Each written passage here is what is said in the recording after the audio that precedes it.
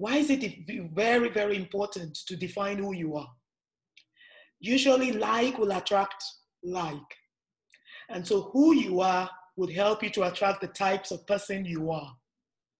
Identifying the challenges in who you are, because everybody has their weaknesses and their strengths, would also help you to identify the areas where you're strong and the people you need to attract to yourself to make you stronger, because the stronger you are, the stronger your business is.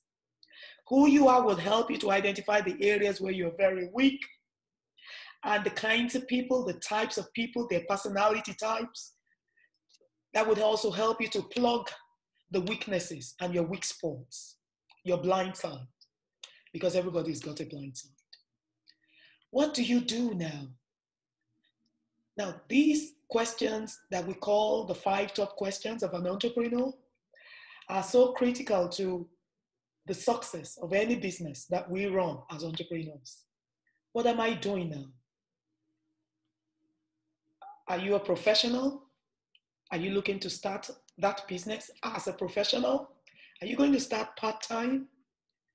Are you going to go full blast and start a brand new business?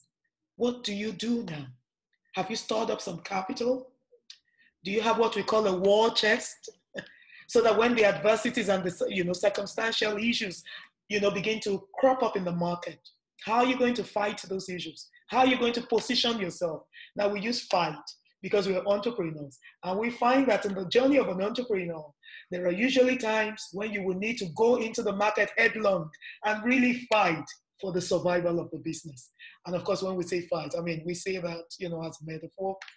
We're not asking anyone to box anybody, but we're just saying there are situations in the market that come up that we will need to face headlong and address those issues deliberately, intentionally, so that we can move forward in the journey of our businesses and so that we can move forward with the clients that we've been able to attract to ourselves. So what you do now will help you to strategically position yourselves even to address those issues that come up in the journey of entrepreneurship.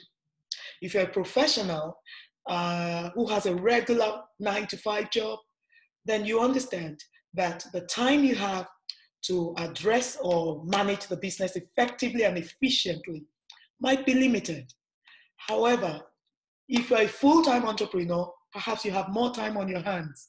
Of course, that's subject to interpretation, because I've had people come into class and they tell us that even as a professional, they find a way to manage their businesses effectively, even much more than full-time entrepreneurs, and that it's a function of the passion that you have available to you.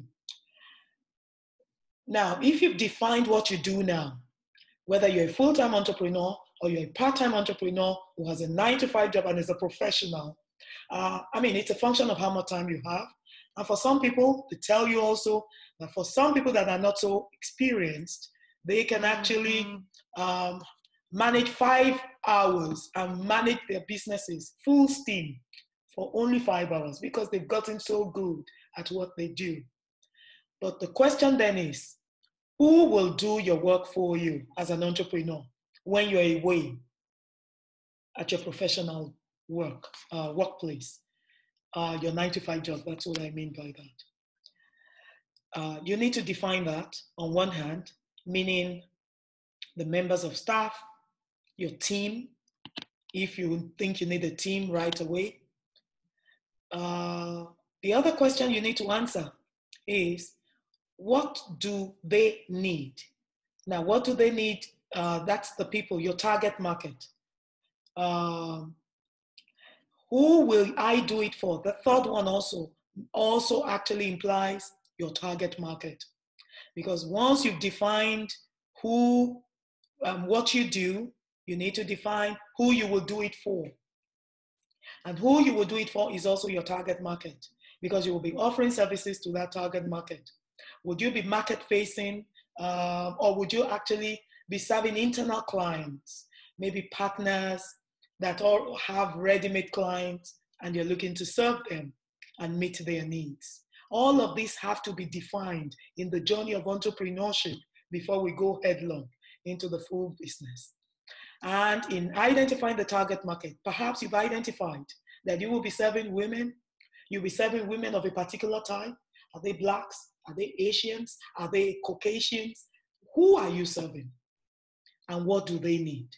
Are you serving youths? Are you serving students? Are you serving men? Are you serving toddlers, teenagers? You need to stratify. You need to take some strategic action in mapping out the market that you would serve, the people in the market, and the geographical location. The language they speak, they all come as part of the things that you need to do. They come with the territory of the entrepreneur to map out the market, to strategically define the demographics, the geography, the language that is spoken. Because in so doing, we identify the gaps in those markets.